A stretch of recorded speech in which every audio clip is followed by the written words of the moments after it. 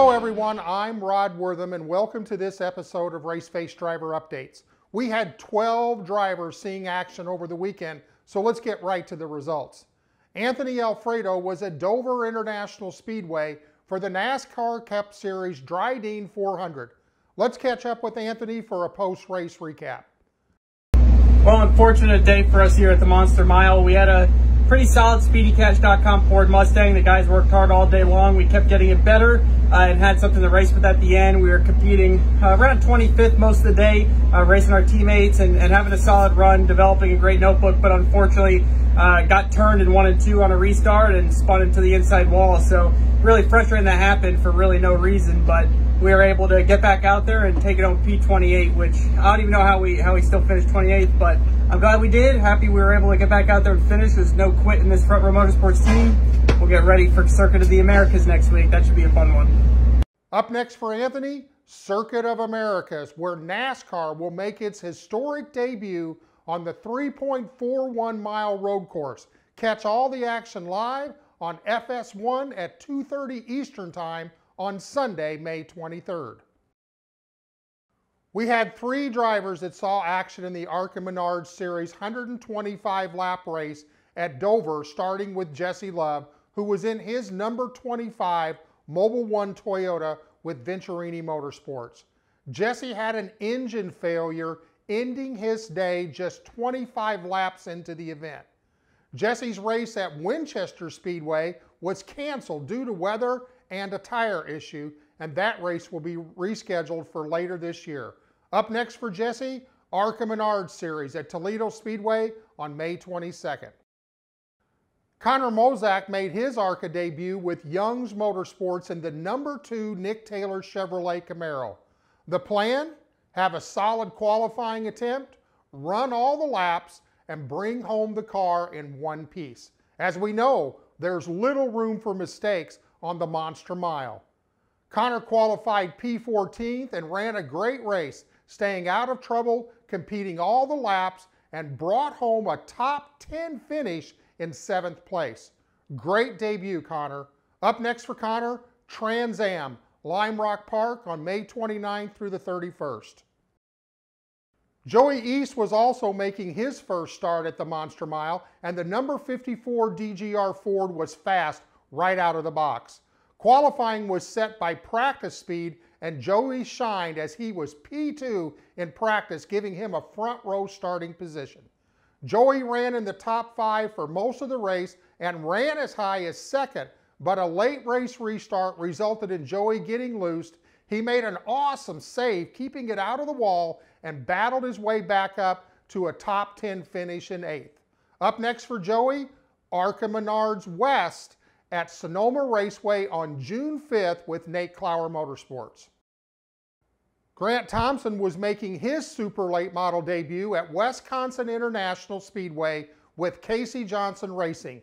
Let's check in with the driver for a post-race recap provided by Speed 51. I'm happy. I can't thank Casey Johnson and his whole team enough for just one heck of a race car today. It was a rocket ship. Real hard race, 60 laps, not a whole lot of time, but I started on the pole, led some laps early on, and kind of got a little tight in the center halfway through the race, and Casey Johnson got by us. But I can't thank Dalton Zaire. He drove me clean, and me and him raced side by side for laps. But super late model debut, Tundra debut, so I'll take a 2nd place. That was one heck of a race. I know that, they push it from green to checkered, and, it's constant racing. There wasn't really a lap that we kind of paced and stuff, but, they race hard. We banged doors a little bit with a couple of them, but, we'll just take away from today that, they're real hard racers, and, we'll keep that in mind. Wow, great things in store for this young man. Up next for Grant, back to the Tundra Super Late Model Series at Marshfield Motor Speedway on June 12th. Bryce Bezanson was at State Line Speedway in his number 7 Friends of Jacqueline Jefferson Racing Ford. Bryce qualified 5th, had to start 8th with the invert that saw 22 cars take the green flag. Let's check in with Bryce for his take on the race. What's going on, guys? I just got back from State Line, Idaho. Had a race down there at State Line Speedway. 7 car down there. It was pretty fast in practice. I went down Thursday for practice, and Saturday was qualifying in the race. Ended up qualifying 5th. It was a really good spot. It was 22 car field, I believe, so we were right up there. And the race was 150 laps. By lap 10, I got shuffled to the back. Just some banging didn't go my way. A lot of stuff didn't go my way there. Had to pull off track about lap 40. Luckily, I still didn't lose a lap, but I ended up going back to like 16th. Throughout the race, I battled my way back up to around 6th place, and that's where I finished. You know, not the best finish, not the worst finish. You know, at that point, there was a lot of things wrong with my car, so our goal was just, to get to the finish line. That's what we did. I want to thank the Friends of Jacqueline Foundation, Jefferson Racing, and just everyone who made this possible. Up next for Bryce, South Sound Speedway, May 22nd. Joe Valento was at Langley Speedway with only one thing in mind: get in some laps for the upcoming Cars Tour race in June. Let's check in with the driver of the DGR Ford Mustang for a post-race recap on how the weekend went in Hampton, Virginia. Hey guys, Joe Valento. Just got back home from Langley Speedway this weekend. Went down there for a 100-lap local race. It was a good weekend overall for us. Got to learn a lot about the track and its different characteristics and its unique way to get around the track fast. Ended up with a top 10 finish, which was a solid night for us. Really went down there to learn about how to save our tires and manage so that we'd be there at the end. I think we found something that's going to work for us when we come back with the Cars Tour, so excited to go back and apply it there. But just can't thank all the guys on the David Gillen Racing crew enough for all the hard effort this weekend. Ford Performance, Nitro Lubricants, Napa Auto Parts, the Friends of Jacqueline Foundation, and Raceface Brand Development. Up next for Joe, Cars Tour at Caraway Speedway on Saturday. Cassidy Hines was at All-American Speedway in her number 88 Nate Clower Motorsports prepared Ford for twin 25-lap features. Let's check in with Cassidy for a post-race recap. Hey everyone, I raced my Nate Clower Ford Pro Late Model at All-American Speedway this weekend, and I feel like we did pretty good. After going there for a learning experience and logging laps, I qualified in 4th and I finished in the top 10 in both mains.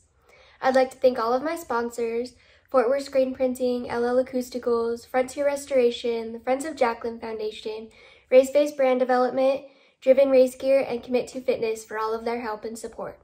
I will be racing my Pro Truck at Colorado National Speedway on May 30th. Up next for Cassidy, Pro Trucks at Colorado National Speedway on May 30th.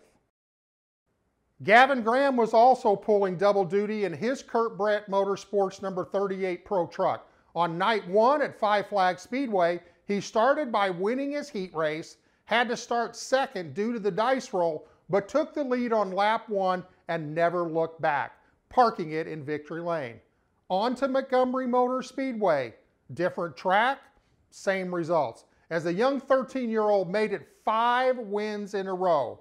Up next for Gavin, Pro Trucks at Auburndale Speedway. Is 6 in a row in his future? Well, we'll have to see, but I would not bet against him. Jake Bowman was competing in twin double features at All-American Speedway in the Pro Late Model division. Jake qualified 7th, and in the first twin 35-lap race, he started 9th with the invert and finished in 3rd. In the second race, he started 6th, but had a mechanical issue on lap 11, ending his day early. Up next for Jake, SRL Pro Late Models at All-American Speedway on Saturday. Caden Honeycutt pulled double duty in his dirt late model in the state of Louisiana. Let's check in with Caden for a weekend recap.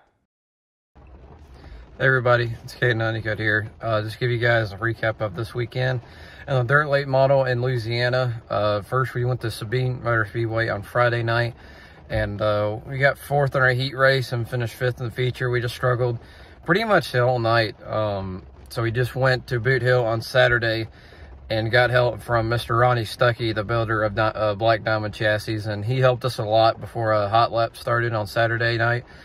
And I can't tell you guys how much it improved in a complete 360 of what we had on Friday night. We went from, you know, struggling, or digging in the racetrack, bottomed out, to spanking in the heat race. Won our heat race, started 5th in the 3,000 to win feature, and we finished 5th. You know, it was a little tough to pass. There wasn't much passing going on. It was really one lane down on the tires, so I will definitely take it. Considering the people in the top, I would say in the top 12 have an average of 5 years of racing dirt late models, so I will definitely take it. We're going to move on to Caraway in the car store next weekend, and we're going to get through finals here starting this week, focusing on school, and we'll see you guys at Caraway. Up next for Caden, Cars Tour at Caraway Speedway on Saturday.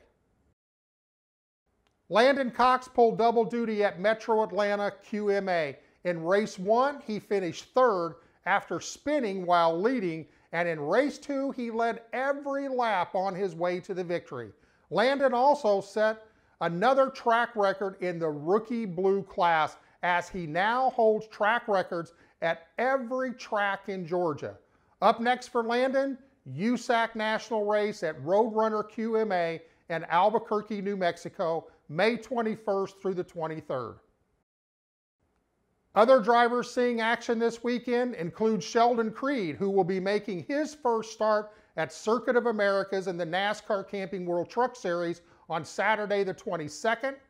Brody Moore will compete in race number 4 of the 5150 Junior Late Model Series, where he sets 3rd in points heading into Saturday's race. And Carter Whalen will be at the USAC National Race at Roadrunner QMA in Albuquerque, New Mexico on May 21st through the 23rd. Carter will race his Landon Cox Racing Heavy Honda, Heavy 160, and his new Heavy World Formula. I know he's looking forward to that. That's it for this week's Raceface Driver Updates. And remember, if you have missed any of our shows, you can get caught up at raceface.tv on demand. Don't forget to follow us on social media. Make sure to check out the Speed Zone Race Store for the latest in apparel. As always, we encourage you to support local racing in your communities.